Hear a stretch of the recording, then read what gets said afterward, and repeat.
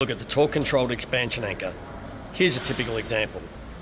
This type of anchor will typically have the following components: a bolt or stud, structural washer, shear spacer, pull-down mechanism, expansion sleeve, and a cone mechanism.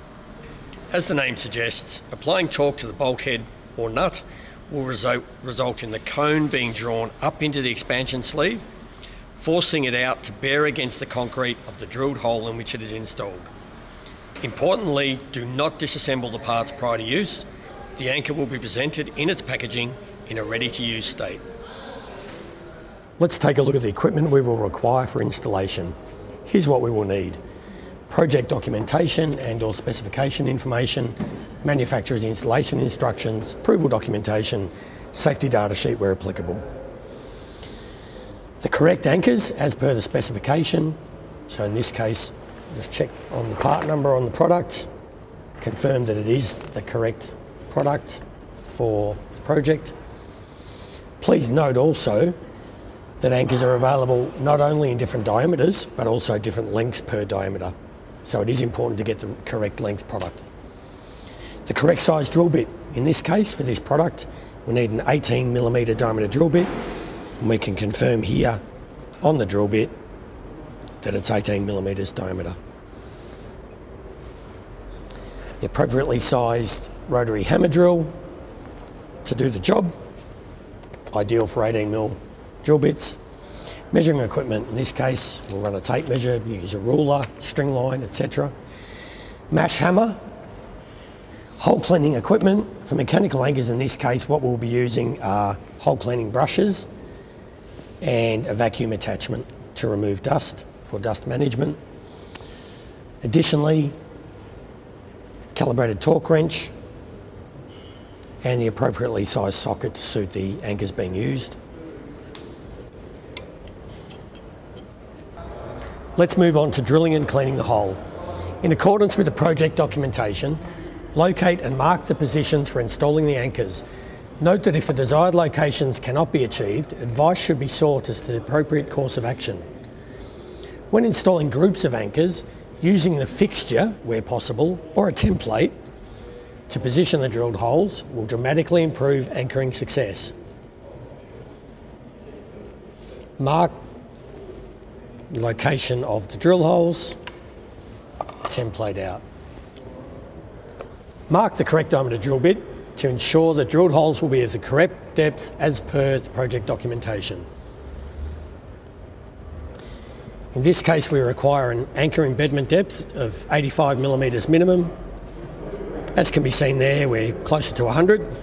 That's adequate. We'll be aiming for a hole depth of 110mm. In this case, let's take our measurement. Measurement for hole depth starts at the diameter where the carbide meets the hole wall, not at the tip. So if we come in here, see there's our 110. Let's just lay that there so we can get that measure with our tape. And there's our tape. Line tape around the shank. There's our marker for adequate hole depth. We'll place that drill bit back in the machine, clear our work area. With dust management in place, drill the holes, checking in two planes that the hole is perpendicular to the work surface. So both in this plane and in this plane. Clearing the drill bit periodically during drilling will speed the process.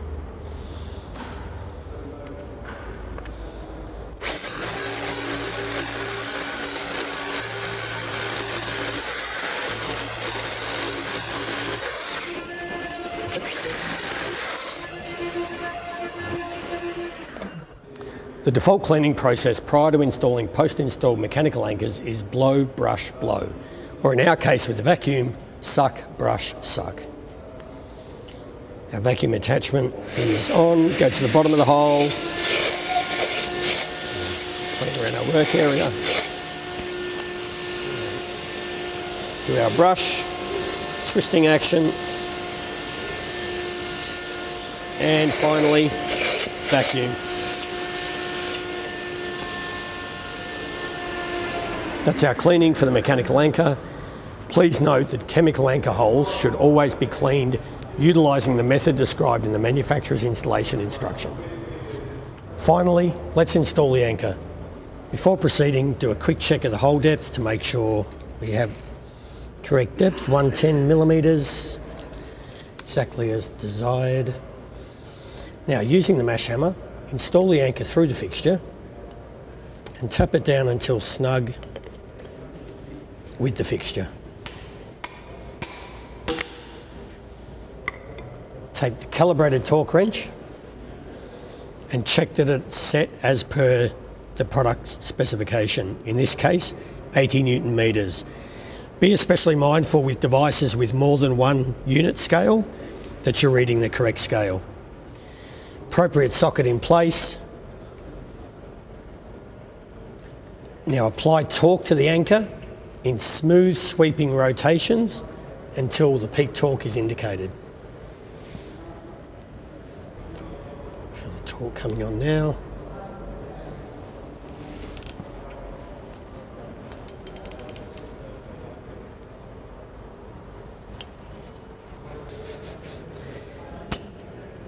And there's the indication. The anchor is now correctly set.